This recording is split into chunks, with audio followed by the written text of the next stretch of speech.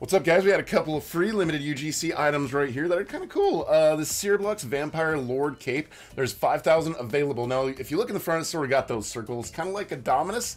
And then they've also got this hood that goes with it, the CyrBlox's Vampire Lord hood. Now, if you wear both of them, it probably looks sort of like you're wearing a Dominus. So this is the game Ragdoll Rumble. So what you have to do in this game in order to get these, basically you have to get kills. You have to kill people and yeet them, apparently is what it's called. So you have to get 2,500 in order to claim the hood, and also have to get 2,500 in order to claim the cape. So maybe, I think that's 5,000 total, because I think you have to spend those wins in order to get these. It'd be cool if you get 2,500 and you're able to just claim both. That would be really, really cool. But I'm not sure if it actually works that way. But yeah, there's still many, many, many of these. There's like 5,000 available. And again, like if you wear the hood and the cape together, looks sort of like a Dominus, if you ask me, but getting kills takes some time. It's going to be really, really, really time consuming to get 2,500 kills in this game. You've got dynamite, you've got hammers, you've got a fist. You know, you guys can jab and punch. You can see all on the bottom how you can yeet people. I think there's 5-minute rounds, and then there's like first, second, and third place.